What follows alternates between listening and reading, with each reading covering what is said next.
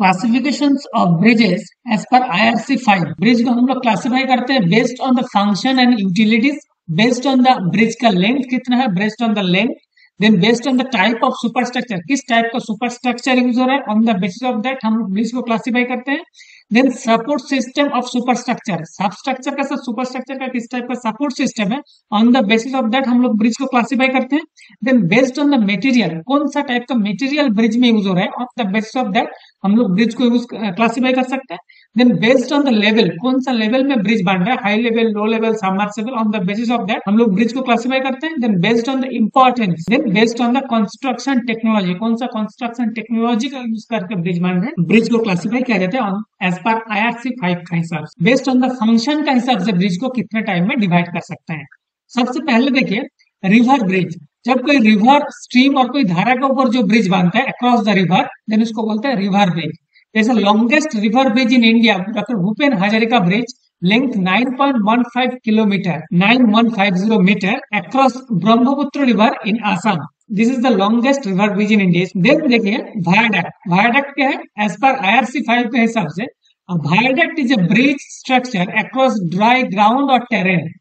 Viaduct consists of a series of arches, जैसे इधर देखिए series of arches है, and pier or column supporting a long elevated railway or road connecting two points of equal elevation. कोई लो terrain में viaduct को construct किया जाता है, रेलवे इंफ्रास्ट्रक्चर में ऐसा बहुत सारे आर्चेस viaduct देखने को मिलेगा। देन नंबर 3 में है फ्लाईओवर, एज पर IRC 5 के हिसाब से a flyover, a bridge over another road for allowing traffic without interruption. Okay, traffic volume को रिड्यूस करने के लिए हम लोग जनरल फ्लाईओवर का कंस्ट्रक्शन किया जाता है with its approaches on both sides, both side में अप्रोच रहता है फ्लाईओवर का। Next grade separator, grade separator क्या है, grade separator is a bridge which facilitates movement of traffic at different levels. Different level में आपको ट्रैफिक मूवमेंट देखने को मिलेगा ग्रेड सेपरेटर में। Then road over bridge, road over bridge क्या है, नीचे रेलवे ट्रैक होगा, ऊपर में जो ब्रिज बनेगा उसको बोलते हैं रोड ओवर ब्रिज। और आरओबी, आरओबी आपको बहुत सारे रेलवे ट्रैक के ऊपर देखने को मिलता है। Road over bridge is a bridge built over the railway tracks, railway tracks के ऊपर देखिए ब्रिज है, ये हो गया आपका आरओबी। नेक्स्ट है RUB, road under bridge. ROB का जस्ट ऑपोजिट, आरओबी में रेलवे ट्रैक ऊपर होता है, नीचे रोड रहता है, आरओबी में इसका जस्ट ऑपोजिट होता है। Next foot over bridge is a bridge over a road और other obstructions for exclusively use of pedestrian.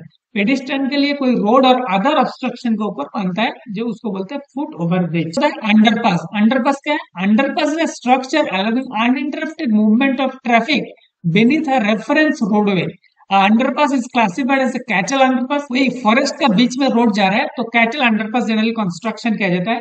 Then pedestrian underpass and vehicle underpass on the basis of the depending on the principal user, on the basis of the principal user cattle underpass, pedestrian underpass and vehicle underpass को construction किया जाता है। Subway क्या, Subway usually meant for pedestrian use and comprise of a structure below a road with stairs, ramps and escalator। Subway के and में जो approaches रहते हैं उसमें जनरली स्टेयर्स, रैम्प्स और एस्केलेटर, जैसे इसमें देखिए स्टेयर प्रोवाइड किया। ओके, तो ये गया आपका सबवे। नंबर 10 है overpass. Overpass is also a bridge carrying another road over a reference road, जैसे रेफरेंस रोड है इसके ऊपर में जो कंस्ट्रक्शन है इसको बोलते हैं overpass. These are the classifications of the bridges based on the function as per IRC 5. Number 1 river bridge, viaduct, flyover, grade separator, ROB road over bridge, RUB road under bridge, FOB foot over bridge, underpass, overpass and subway.